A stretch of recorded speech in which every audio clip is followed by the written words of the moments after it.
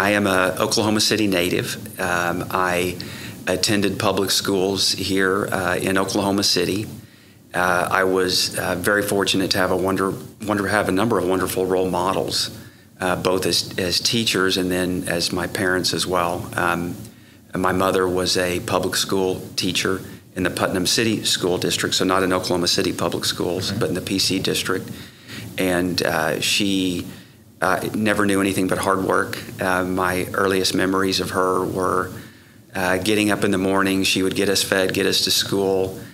She would go to school herself. She would come home. She would make our meals. She would clean the dishes. She would grade papers. She would do the laundry.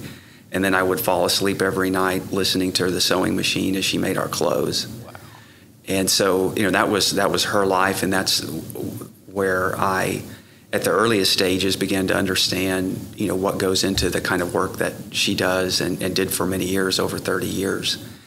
I finished high school here at Northwest Classen, and then I attended college locally as well at Oklahoma State University, and then was fortunate enough to be accepted into a dual degree program at OU in Oklahoma City, where I pursued both a medical degree and a PhD at the same time over that interval. Wow.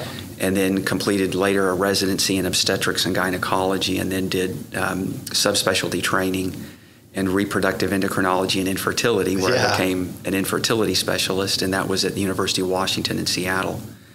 And then when I was done there, looked at a number of different opportunities, but was really excited to have the opportunity to come back to OU, partially, of course, because I had family here at the time, which was a big draw, but also because I recognized there was an opportunity to build an REI program at OU.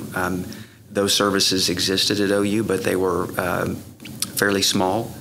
I felt that there was a need in the community and was really attracted to have the opportunity to build something that would include a research program, teaching programs, and clinical care.